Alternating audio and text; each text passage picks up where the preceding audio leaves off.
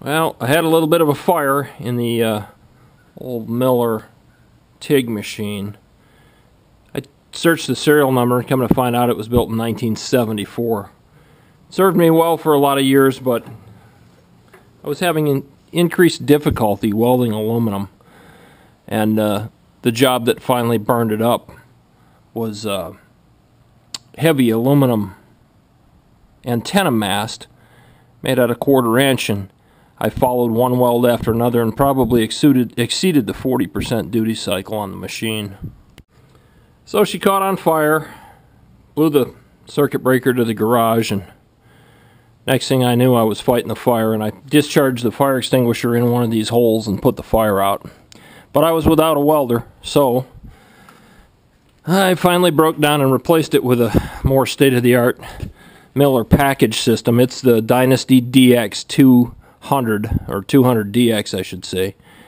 And I bought the Coolmate package and the running gear, and I bought the water-cooled 250 amp Tig Torch. And ran into some very early on misunderstandings of the product. Took me about a day to work through some of those, and I made this video because I just didn't think that there was enough good information out there to get this machine hooked up. The manual is terribly poorly written.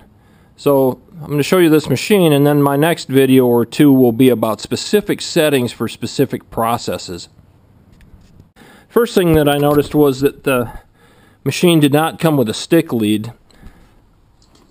I suppose that's fine. I had my previous stick lead, but it was set up with lugs like this, terminal lugs that bolted onto the face of the old machine. So I had to go out and purchase a DINS connector. Well, the first concern that I had was that this machine came with a real nice 250 amp water-cooled Tig Torch, and it's a significant improvement over the old air-cooled torch that I was using in the other machine. It doesn't get hot at all.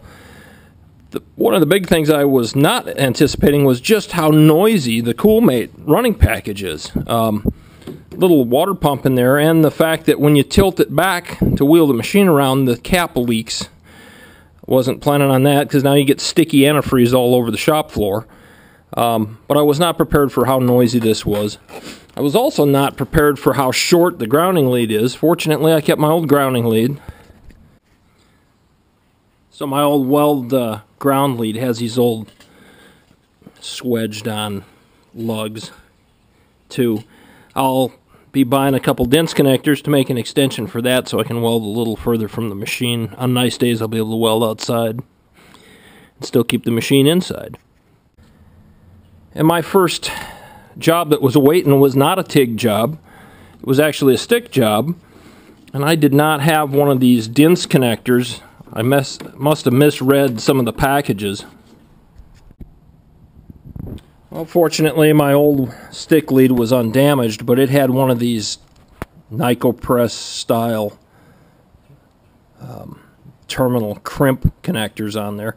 Well, that won't fit to the DINS, so I had to go out and purchase a DINS adapter. I cut the end off the welding cable, and now I can plug my old stick lead in there, and I got plenty of stick lead now to use the machine as a stick machine.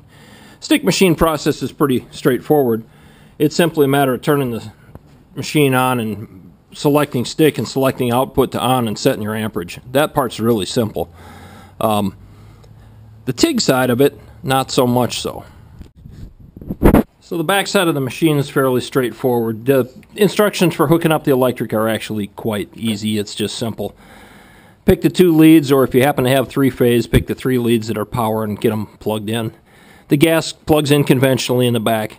And disappointingly, the pump for the cooling system is only 110 volt, and they've got a separate cord. Why they didn't piggyback that into an outlet on the machine itself so you could reduce the number of cords. I'm constantly fighting the number of cords in my shop to one less cord is beyond me. So I may pull a leg out of this power lead and put an outlet here just so I don't have to have this cord draped around the shop.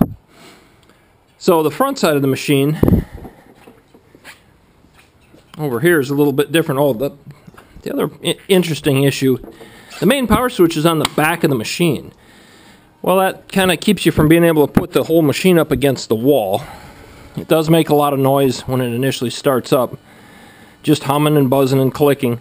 That's just part of it. There's been a couple other people put videos up that complained about that. It's not really a complaint. It's the reality of an inverter-based machine.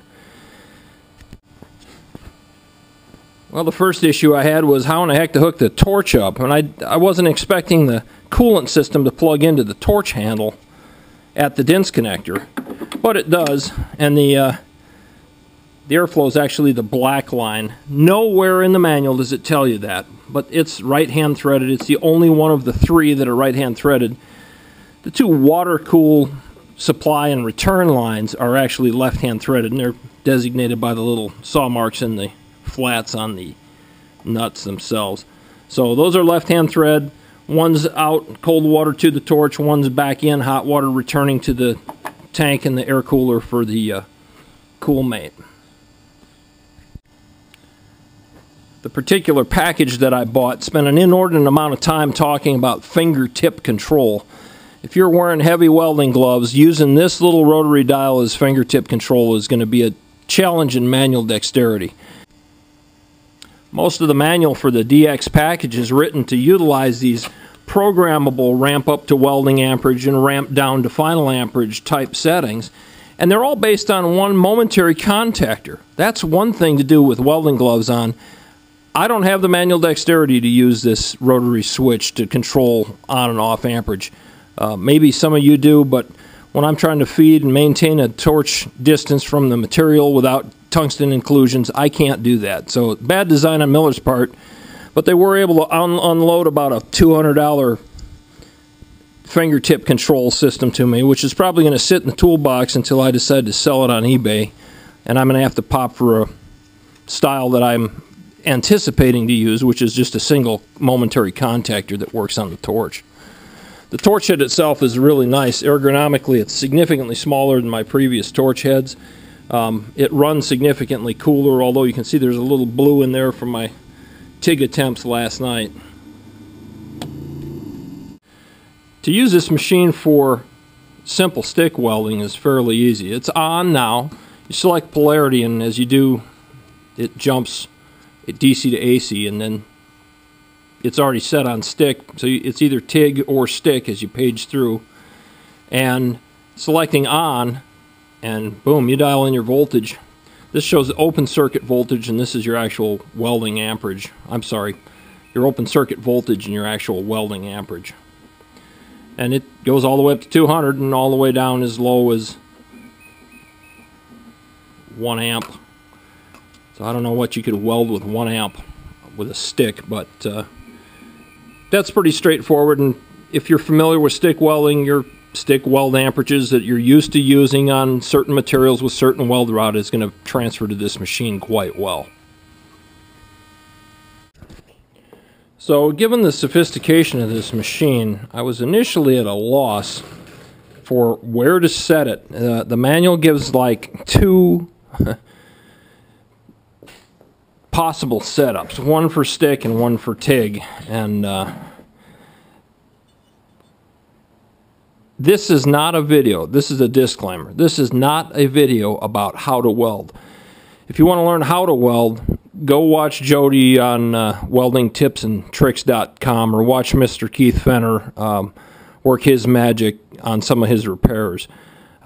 This is simply about how to set this machine so that you can be in the ballpark for where the amperage should be, and whether or not frequency or cleaning balance or the pulse feature works for your particular application is just a matter of experimentation with the specific materials you're working on. But here's what I came up with.